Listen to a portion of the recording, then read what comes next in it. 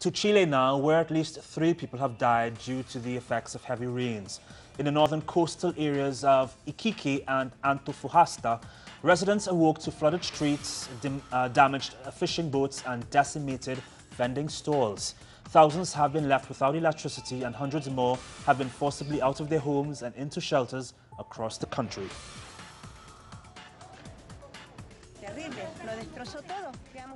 It's terrible.